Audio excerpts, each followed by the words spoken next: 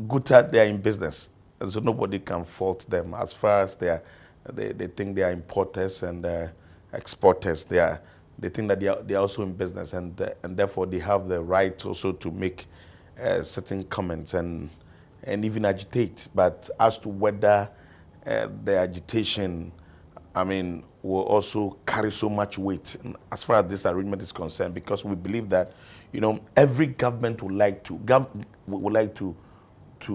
protect people who are taking risk in their country, to be able to promote businesses, start businesses from the scratch, be able to, this government has a policy, one of their flagship policies is the 1D, 1F, and we are focusing on industrialization, trying to industrialize the country, and therefore we're doing what we call import substitution by producing most of the things we import now, producing it in the country. And so we want to encourage as many people as possible who want to venture into industries to set up businesses. And government definitely will want to protect their interests. And that is how come it will be very difficult for government, even if government want to set with the importers and exporters, as to whether government will go back to what they expect the government to do. It's another thing altogether. Will the government give a consideration to it? Because if you listen to them, a few of them say that they only woke up to the news, towards the end of the year, that this new directive is going to take place, and then boom, just for the first working day of the year, that has happened. And a lot of them also make the point that they have had their goods into the country and have had their documentations way ahead of the time of the implementation of this. This will be unfair to them. I can tell you in confidence that we have had a lot of meetings.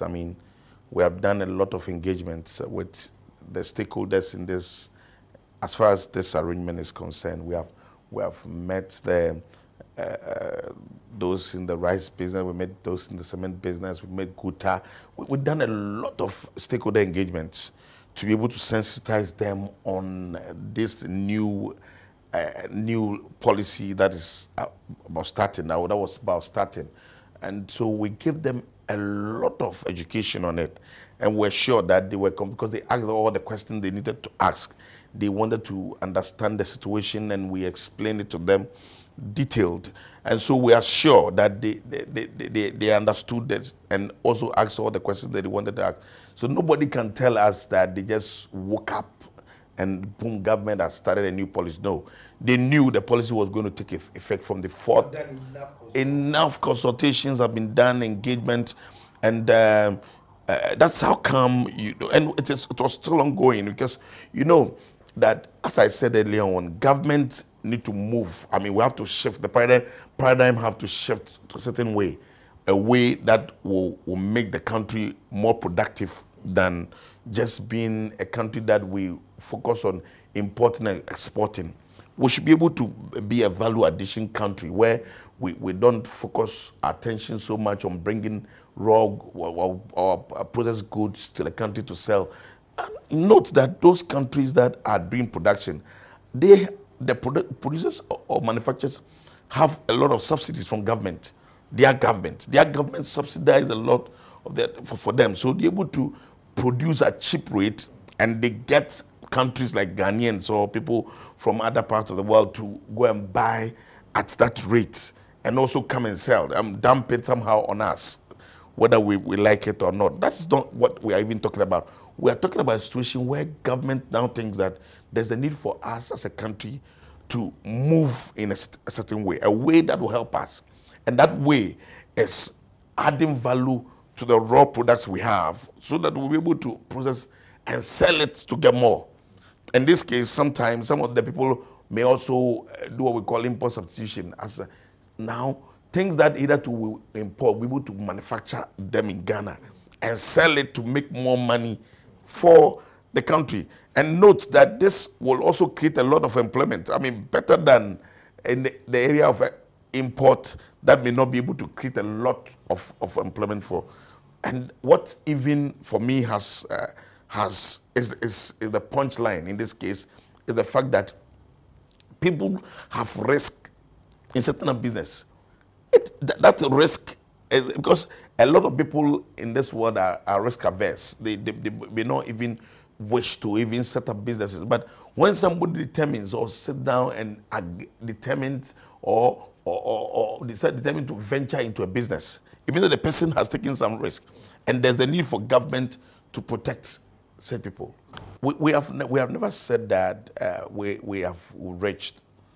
In other words, government has not said anywhere that we have the local industries have the capacity to be able to produce to meet the demands of the country. We know about that already, but we have to start from somewhere.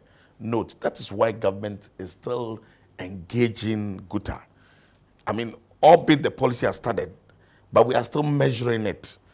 As I'm talking to you, that the ministry is undertaking, conducting a research to know what is happening, the price range in the market, so that we'll be able to compare with the future prices that may come up. You know, the mere fact that we don't have the capacity or full capacity to produce to meet demands doesn't mean that we cannot take off. We can still start. And we believe that when we start, we'll get somewhere, we'll get to a situation where at that time we think that, okay, we have the capacity now, because now people will be motivated or encouraged to set up businesses. That is exactly what we want.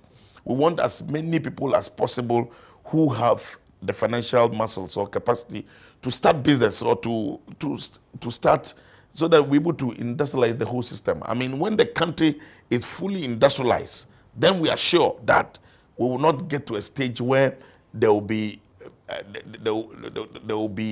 gaps, where we will not have the capacity to produce to meet demands.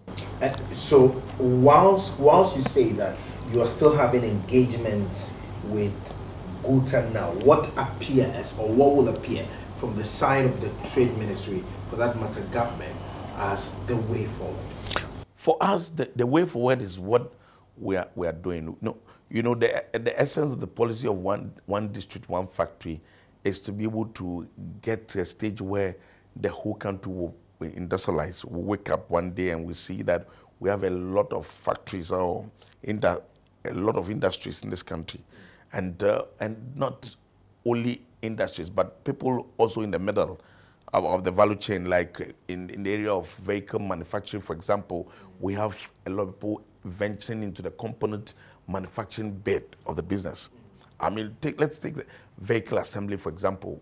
We have some companies coming in here to start vehicle assembly, albeit just at the semi-knockdown stage. I mean, but we believe that we'll be able to get there. What we expect those people still buying spare parts or importing spare parts to do, that they should just go to those places that they buy spare parts, encourage them to come in, I mean, and establish here in the country, so that they can even take a stake in it. I mean, maybe they can give us something, either land, and become part of the business through equity or ownership.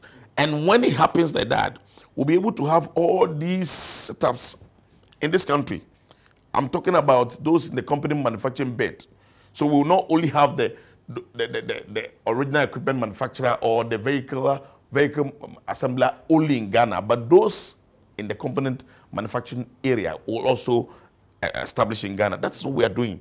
So we want these people who import the spare parts to now engage those people that they buy from to come into a setup. That's exactly what we are saying.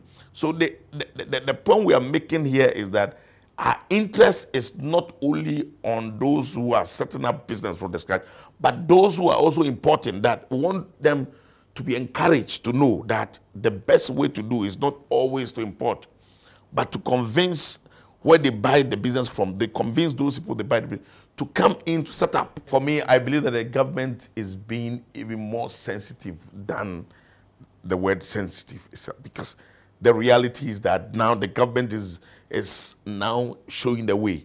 What is the way? The way is for the country to rely on somehow the country to be in the position to set up business so that we will not focus so much attention on importing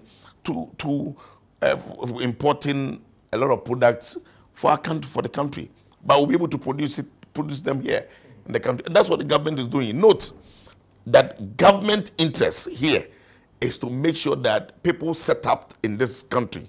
I'm talking about we have a lot of industries setting up in this country, so that when we have industries setting up in this country, there will not be the need for people to import to compete with the.